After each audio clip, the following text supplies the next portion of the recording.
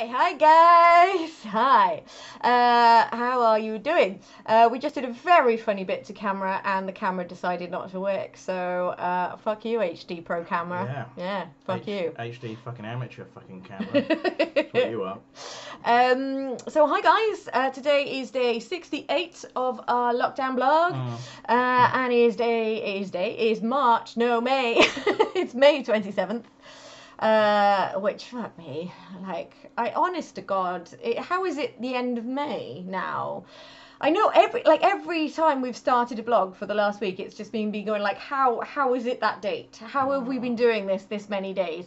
68. We're doing this 68 days, and the end's not that close to being in sight, really. Do you know what that means, though, as well? What? It means after a couple of weeks of relative productivity and making things and getting things done, the BioShock collection for Switch is turning up in the next couple of days. Oh. So that'll be me grinding to a halt. Yeah, isn't it today that it comes out? I think it's either the 28th or the 29th. Ah. So it should be in the post tomorrow or the next day, I guess. So that'll be... Yeah, usually Amazon Prime are pretty good with that, but obviously there's delays and stuff. But actually, any Promazon... Right, I haven't actually had that much to drink yet, but apparently I can't speak. But I couldn't speak yet. I couldn't speak yesterday in yesterday's blog either, and I hadn't had anything to drink then, so maybe I just can't speak anymore. I've just realised how inexplicable my hair is. This, like I think I've mentioned before, this is what happens if I wash my hair and don't dry it. But with the addition of lockdown roots and having re-dyed the bits that are blue, that's a special level of crazy looking. I'm going to embrace it because I have no other option. I like it. It's a bit frizzy. It's fun. Yeah, just a bit bonkers, but all right. I'm not against it. Yeah, not against it. Good, because there'd be nothing I could do about it if you were. You could shave it off. Well, nothing reasonable I could do about it if you were. Okay. I did cut my hair all off previously. When I was first ill with fibro, it was a really hot summer. It was 2009. And I don't know if you remember the hot summer of 2009, but fuck me, it was boiling. And I had long-ish hair at the time, and I was too ill to do anything about it, so I just went, just get rid of it. I cut it off to like that short. And I like rocked it, I think, but... I have kind of been coveting long hair for a while now, so yeah, you're not shaving this off. But you keep asking me to cut yours, and I'm very reluctant to do so. If I had big old lustrous wavy locks like this, I would never let anyone come anywhere near me with a set of scissors. It does get in my face though a bit. Wear a hair clip. That's what I do. I wouldn't tell people if you did that around the house. Just like a little... Yeah, I just don't want to. I know. Well, you'll stop your hair getting... Yeah, well, I'm not cutting it for you. I will cut it for you if you really need it, but it doesn't look like it. Yeah, it looks so pretty. Well, we'll leave it a little bit longer, but I think you should cut it before I resort to cutting it myself. Okay, if it gets to that stage, I will cut it for you. Can I just maybe, like, cut off the mullety bit and then just leave it quite... well... Because this is the bit that's maybe sort just cut off... But that isn't the bit that gets in my face, though, is it? So you I'm not cutting the front bit and leaving the back. You can cut off some of that bit. I'm happy for some of that bit to go, but you need to at least like trim some of this away at the sides as well, maybe. The thing is, I'm not a skilled enough hairdresser to trim it strategically. You just hack away. I don't care. Well, I can do that, but then you'll end up with really short hair, and what a waste! Hack away at some of the side bits. Just randomly hack with kitchen scissors. Yeah. Oh, well, people okay. Will understand. Yeah, people will understand, but I'm the one that has to look at you. And if I'm the one looking at you going, I disfigured him. I spend a lot of time admiring myself in mirrors. I have to look at me too. Yeah, not as much as I do, though. Even if you spent most of the day looking in mirrors, I would still see you more than you see you. You reckon? How long are you looking at me? Oh, well, all night when you sleep. Well, okay. No wonder you're tired in the morning. Yeah, I don't sleep. He thinks I sleep an extra, 6 hours longer than him, but I just when he looks like he's stirring, I then settle down. Yeah. That's why I have such late lie-ins. That's the only time I sleep. Creepy. Oh, you don't know the half of it, mate. Oh, I get up to so much weird shit. So much weird shit. Yeah, so much weird shit. So yeah, hi guys. I think we've kind of decided that we're just gonna have a silly one today. We had plans that got slightly scuppered. But when we made those plans, I'd sort of said before that, because we'd mentioned a couple of times we were going to sit down, and we did sit down to watch Ignacio Lopez's lockdown stand-up comedy special. So I knew that I was going to drink during that. And I just sort of said beforehand, I was like, I don't want to be kind of with the thought in the back of my head that, I've got to film a blog after this, and I haven't written notes for the blog yet or any of that. Last couple of days, I've quite enjoyed getting into doing quite political analysis. Quite politics heavy kind of vlogs, but I've been getting quite into it, giving my opinion, doing a little bit of research, actually sounding informed, like I know what I'm talking about. And I've sort of gone, it's nice in these kind of political vlogs. And then today, despite having enjoyed the last couple of days, we were both a bit like, fuck it, we want to have a bit of a relax and a drink and watch the show and just not feel like like we have to behave ourselves and then do this afterwards. So we thought, we'll get a bit drunk and then we'll just do a silly one. But we haven't really got very drunk yet because our plans were kind of curtailed. Yeah, unfortunately, there was a bit of a tech issue. But actually, it might work out for any of you that weren't sort of sitting down to watch it anyway. Yeah, if anyone wasn't available to watch the show. Because it's all made and it's all sort of polished and ready to rock. But and we saw the first bit and it was very good, so it's well worth the time. I think it was going to be in either 3 or 4 sections, and we saw the first chunk and it was brilliant. But I think it was being streamed out live in sections, and unfortunately when I went to the sort of second section there were some tech issues and some lag, and it just couldn't seem to catch up with itself. So unfortunately I had to sort of put a stop to it and call it a day. But it doesn't mean that that's just gone forever, thankfully, because actually I was really enjoying it, and so was Chris. So it's going to go out another night, probably Saturday, I think it was mentioned. Saturday is also the day his quiz goes out, so I don't know if he'll do it maybe directly before, or anyway, we'll find out. Late night comedy. Stick around for the late night comedy show. So when we know the exact details on when that's going out, we will let you know. But it will go out in its entirety. I assume it will still probably only be available for a limited amount of time. So we'll find out what the deal is with that and we'll let you know. But I can say from we probably got about maybe 10-15 minutes of it, and it was really good, and it's an hour-long special. It looked great. You could tell a lot of work had gone into it. It looks Boy knows how to do production value, doesn't he? And in this time of everyone streaming everything, and I say that, I mean, look at us. We're not making any great claim to production values, but when you see people streaming stand-up, or you've got, even TV stuff like Graham Norton, it's all people streaming from their homes, and it's people peering into their laptops or their phones. This had real quality production values, and it wasn't until the technical issues. It was like a pleasure to just sit and watch. Which it really was, and actually it was quite nice because although obviously there's no audience actually there, people piping up in the comments did sort of make you feel like, I'm watching something with people. It is. You do kind of have when you. There is a sort of sense of when I have occasionally dipped into watching streaming things and you join in with the comments, like when funny. we did Cardiff Belly and you Laughs, get little you do feel people like liking your comments and stuff. You're part and of a bit of community spirit. Something going on here. Yeah. Well, community spirit, that reminds me of something that we wanted to mention in the blog a few days ago, and then it fell by the wayside. But community. There's a table read. There's an extra bonus community thing.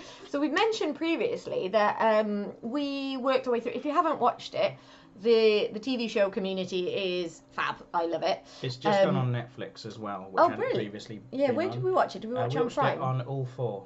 Okay. So you can catch it, I think, still on All 4, or you can catch it on Netflix. Fabulous. So it's easy and accessible. Yeah, it's brilliant. I loved that show. It's sort of took on a bit of a life of its own. It's got an amazing cast, and I think it ended up with 6 seasons. I think what they did basically for this is they got all of the cast back together to do a table read of an existing episode, which sort of sounds a bit sort of like, we've already seen that episode. but it was beautiful because certain members of the cast after that episode have left, and so it was nice to see them sort of reunited. But also they got one extra actor in, who is, I can't remember his surname, but Pedro whatever his name is, who plays the Mandalorian, and he's also in Game of Thrones.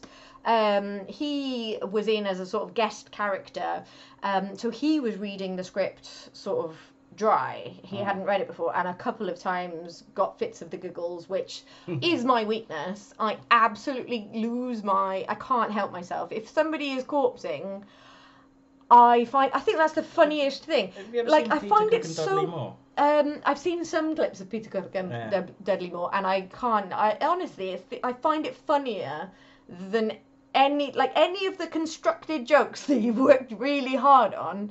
If somebody's just like genuinely really trying to hold it together and just helpless with laughter, I don't think there's anything I find funnier than that. I've got a good friend, I won't name her name because she'll tell me off, but she she's got a weakness, and her weakness is a really childish, stupid weakness, but she becomes absolutely helpless with anything to do with farts. Really? Yeah, I don't get it, because I actually don't really find farts that funny. Not my thing. But not just actual farts. People talking about farting, people mentioning farting, people alluding to the idea that somebody might have farted. She becomes helpless, and it's hilarious because she just can't deal with a conversation about it, and it's absolutely You're gonna have to endearing. tell me who this It's is. so endearing. You haven't met her, unfortunately, because Okay.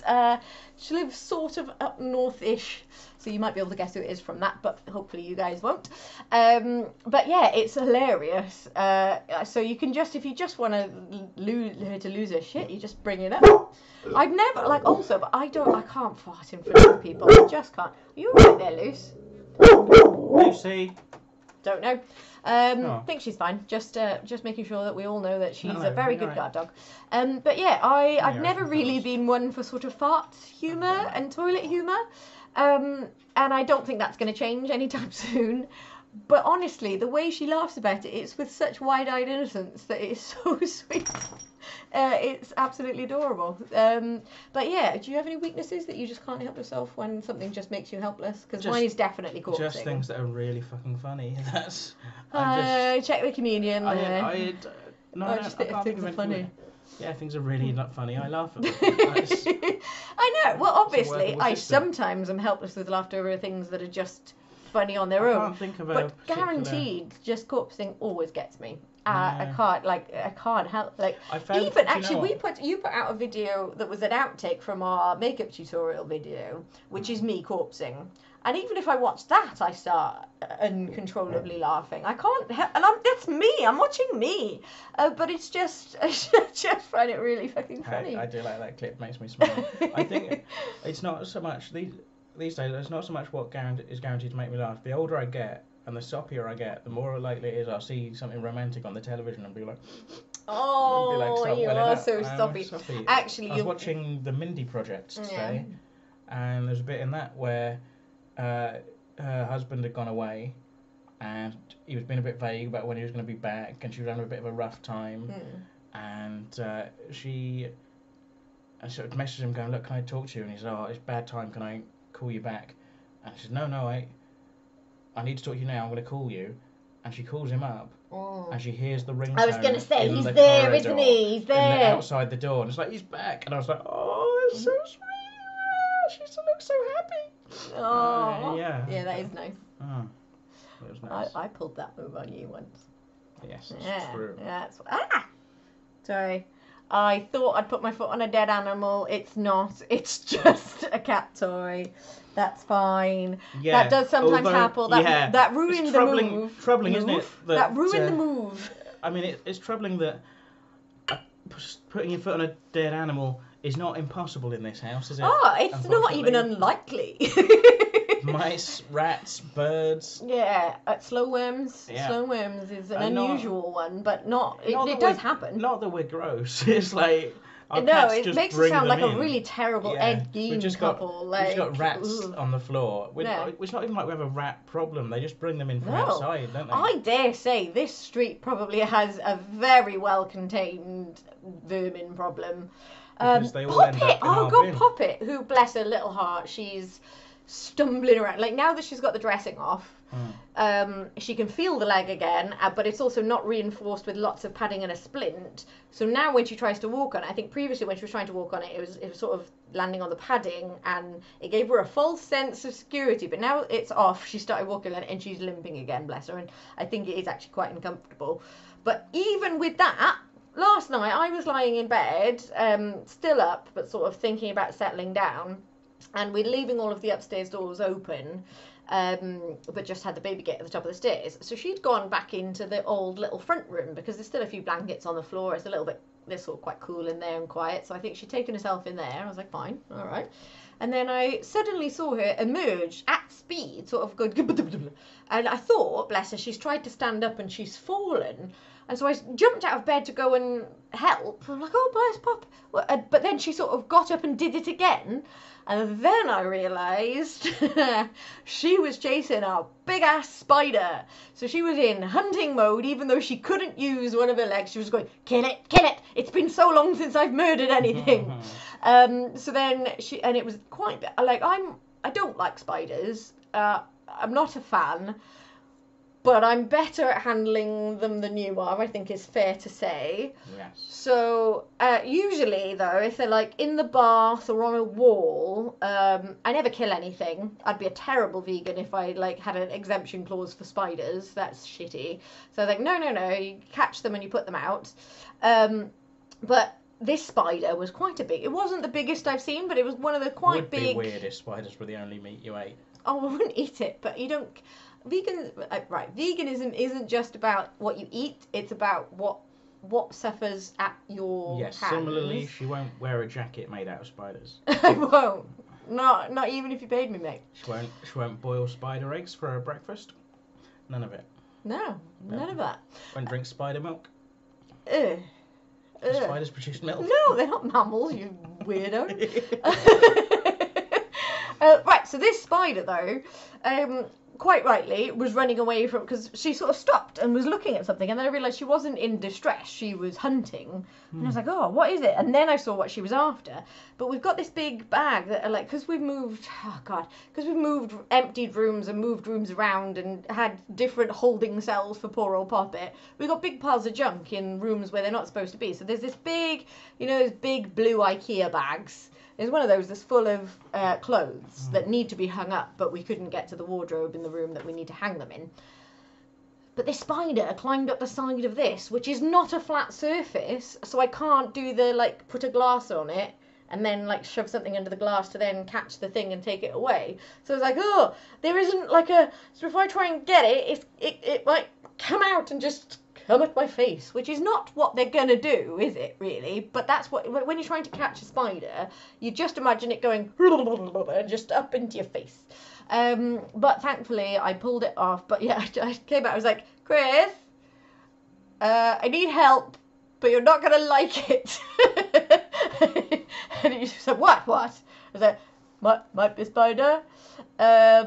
I need a glass, but I also didn't want to take my eyes off the spider because it was on the edge of all this laundry and it was gonna go, if it went in the bag, lost that forever then, and then I'm gonna have to just not tell Chris that it's in there, basically.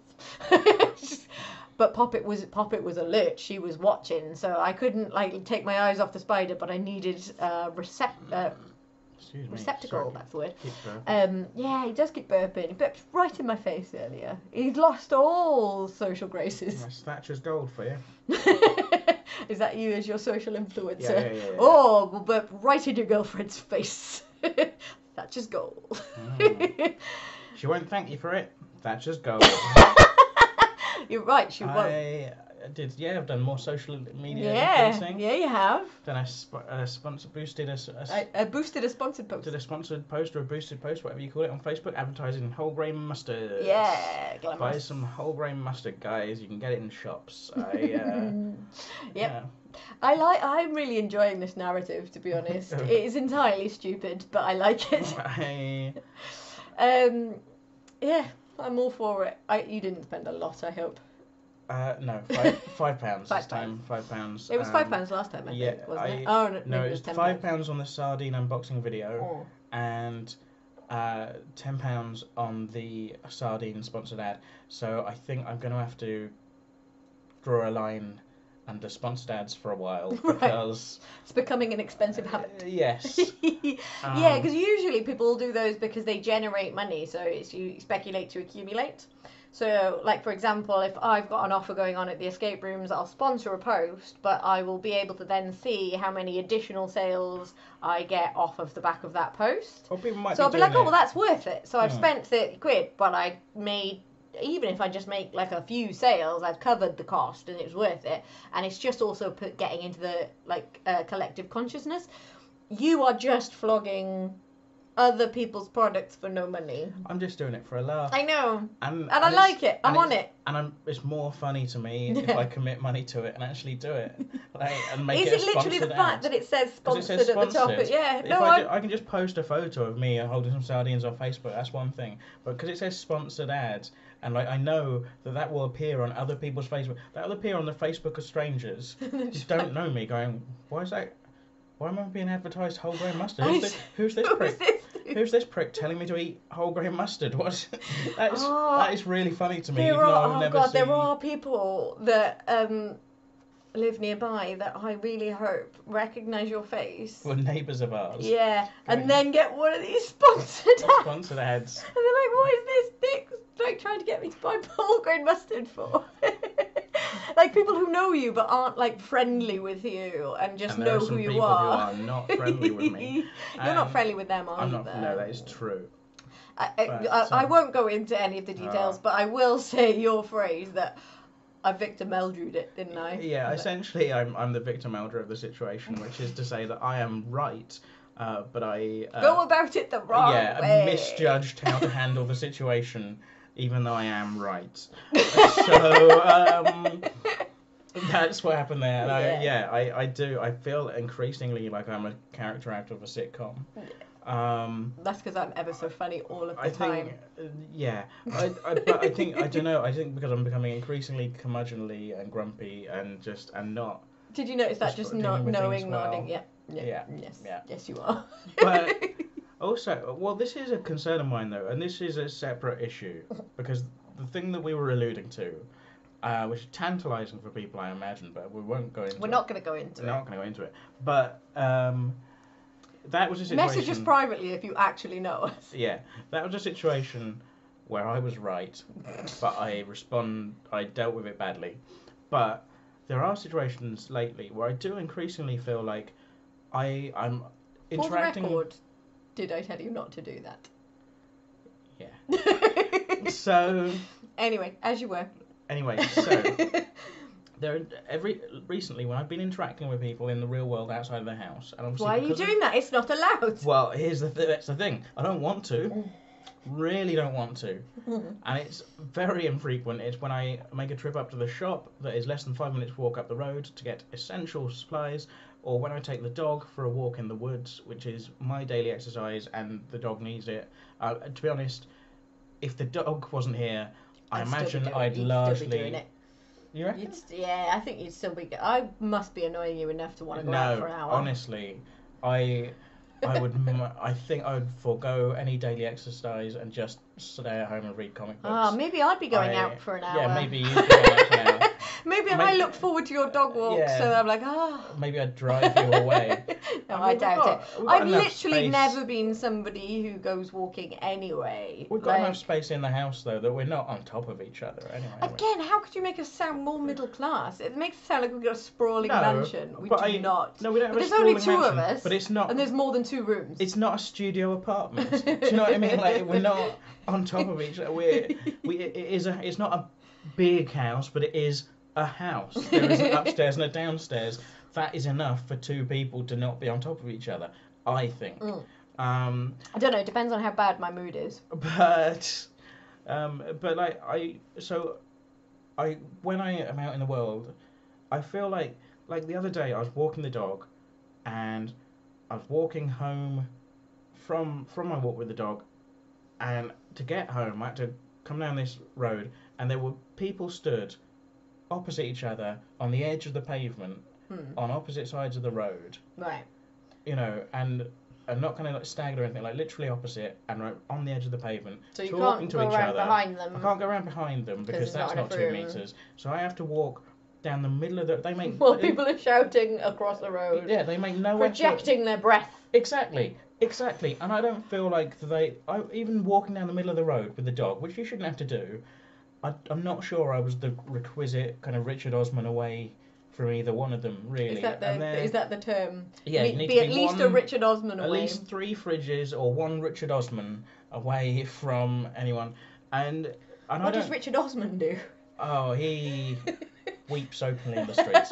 But you, I don't know. I'm not sure I was far enough away from them, even with it. But they saw me, you know. I'm there, and they make no effort to move or social distance. They're social distance. They're like, oh, I'm talking to my mate over there. We're staying the distance. We're doing the right thing. But you can go fuck yourself. Exactly. And my blood starts to boil, and I feel like, is it me? Am I being an uptight fucking prick about this? Am I being like the old? I feel like I'm the old woman who's like twitching the curtain, going, oh, those boys have let their football on my grass. Like, except that football on grass doesn't matter. Just let it go. It's okay. I don't care. This is about not wanting to catch an illness that could make me quite sick, or bring it home to you and make you quite sick, or pass it on, to anyone else when the lockdown eases. Hey, Babs, I'm with you. But I don't think that makes you curmudgeonly. No, but it makes me feel like I'm being forced in this position of feeling like an uptight prick about the situation. Yeah, and I don't think it sort of forces you to potentially be confrontational when you're not really a confrontational. Certainly not face to face, sort of like, go on then mate, move back or anything. I would struggle to sort of, if somebody's getting in my business, I'm just gonna keep stepping back. That's my method of getting out of confrontation, is to run away. Actually, that reminds me of a big conflict I had early on it was my first week in uni, and one of the girls from upstairs, because there were like 3 flats of 6 people in like little blocks, and one of the girls from upstairs, she was like proper landing. Proper from London she was, mate. And she was a bit like I found her a bit scary, to be honest. She was quite bolshy. And we were all sort of drinking in my living room downstairs in my flat, and I don't know how it happened because we were all sort of chatting, and she ended up saying offhand, like quietly, like as an offhand comment, that Wales isn't a country. And I was just like, excuse me, no, hang on, because I was the only Welsh person there, everybody else is English, and I was just like, yeah, but it is though. And I didn't go into it like, hang on a minute, what'd you say, mate? I just was like, no, but it is though. I'm from there. But weirdly, it escalated really quickly, and everybody else was like, it was hilarious. I wish somebody had filmed this, because it got quite heated, and we were both shouting at each other. And then she stood up, because I was already standing up, because I was like leaning on a thing, and we were also, and so she stood up out of her chair and came right up in my face, and she just went, what are you going to do about it? And I went, I'm going to go to bed, and left. I just walked out of the room and went to my room and shut it and locked it because I couldn't hack it. And then about half an hour later, I got a knock on the door, and it was her. And she just went, I've been told that I've been a knob.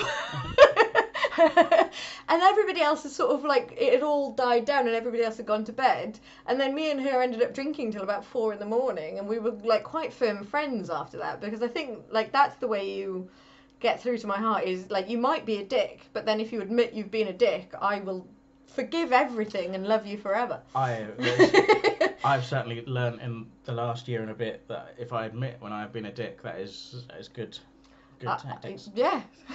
Like, I hope I do too when I've been a dick. Yeah, But I yeah, don't think either of us I think it's has kind often of been a dick to either. No, to I think each other. we're pretty good to each other actually. But yeah, I think it's a good tactic. Like people doubling down when they were in the wrong, like it only gets people's backs up further. I think admitting, oh yeah, I fucked that up. Like, sorry, I was being a dick, is basically the best way to go. Right. There was a couple of other things that I wanted to talk about today that just would be silly, but we're at like 29 minutes. But do you have anything that you don't? Yeah, kind of. Well, there was one that I think that we should mention. I saw my mum today at social distance. She was dropping some shopping into us, having been to the shop. So I left it at a proper distance, and we had a chat through a window.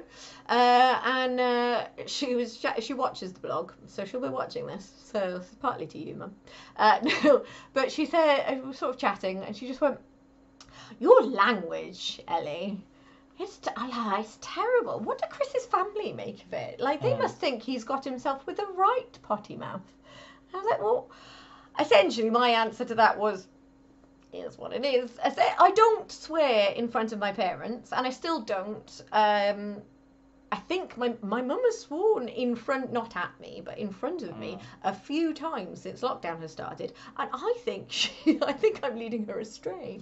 Well, I think she watches this and now gets a bit sweary when she's chatting to me, but I don't swear. I wouldn't swear in front of my parents. I wouldn't swear in front of my niece. I wouldn't swear in front of my gran. But I am a very sweary person. Well, your mum lives around the corner, doesn't she? And so she comes around here and drops off shopping occasionally for us. And we do have like a socially distanced chat through a window. And she, like the other day, she mentioned that you got this new necklace that says "fuck the Tories," and your friends all have similar, not fuck all necklaces. of your friends, but 3 of your friends. Coven. They've all got necklaces that say "fuck something," "fuck the patriarchy," "fuck whatever," and I can't remember what you said, but I was comparing it like Captain Planet, you know, like with our powers combined, we are Captain Fuck. Kath used that. We were the Fab Four of fucks. And I did. It was in a conversation where the word "fuck" had already been used quite a lot because the necklace says "fuck" on it, and you were talking about all the different necklaces that all say "fuck." Yeah. But I did feel like you had to say F there. I said Captain Fuck, but then I did feel a bit bad about saying Captain Fuck in front of your mum. I'd set the precedent. It was okay. Because that's a nickname that's just for us. I'm going to call you that at the most inappropriate moments, and it's going to make me laugh. I'm all for it. But, but yeah, I mean, my parents, I swear on this. Yeah. I know, you don't swear in front of your parents, and I don't swear in front of my parents. Well, I think I have occasionally a swear has slipped out. And you immediately go, "Oh, sorry." Because I'm quite I don't anymore. But I try to avoid swearing in front of my parents. Or if I'm about to swear, I'll sort of say, "Excuse the language," but it's this weird thing where like I will try not to swear in front of my parents, but I am aware that they watch stuff that I put online in which I swear, and I do not care. Like I think it's a respect thing, isn't it? Like, I guess, like, I know that I don't know if my dad particularly minds, but I know that my mum doesn't like bad language, so I don't use bad language in front of my mum. But all of my friends will attest to the fact that I am a potty mouth. I don't think I used to be that bad. I think I got worse in university, but actually living in London did it. Like, Londoners swear more than any group of people I have ever known. Aussies swear quite a lot, actually. Like, I did notice when I was in Oz, but I was with backpackers in Oz, so they don't, like, they might just be a sweary group of people, backpackers. But yeah, Londoners, filthy mouths. I was probably one of the least sweary. But yeah, I do swear a lot. So if anybody, if you've got to day 68 of the blog and you're finding my swearing a bit much, it's not going to change. But I do apologise. Fuck off. Yeah, fuck off. But yeah, it just amused me that my mum called me out on it. And but when she did call me out on it, I did for a moment. I was like, oh no, what if people think I'm swearing too much? And I was like, well, they probably won't watch then. Yeah, too late for that. Sorry. Yeah. I swear a lot. Sorry, guys. not sorry, That's it. actually. I'm sorry, Mum, because I know you watch this. And actually, Jeremy, I know you watch this, and I would never swear like this in front of you. That's Chris's dad, for people She'd who swear don't know. liberally in front of my mum. I would No, not. no qualms. Your gran, however. Yeah. No, I would not. But yeah, no, I just don't think any of the rest of your family watch this, as far as I know. But No. I don't know. But yeah, no, it's you can moderate your language to suit the people you're around, and I am talking to you guys like I would talk to my friends, because you probably are. I modulated my language. I thought better of doing a Did swear I say just modulate then. or moderate? I meant moderate. Oh, I moderated my language Yeah. a minute ago. I thought of doing a swear and I didn't, but I'll tell you about that off air. Okay. Because we are now at 34 minutes. Bloody hell. Right. Like and Fuck. subscribe, guys. There's no shame in it. No shame in No it shame at in it at all. all.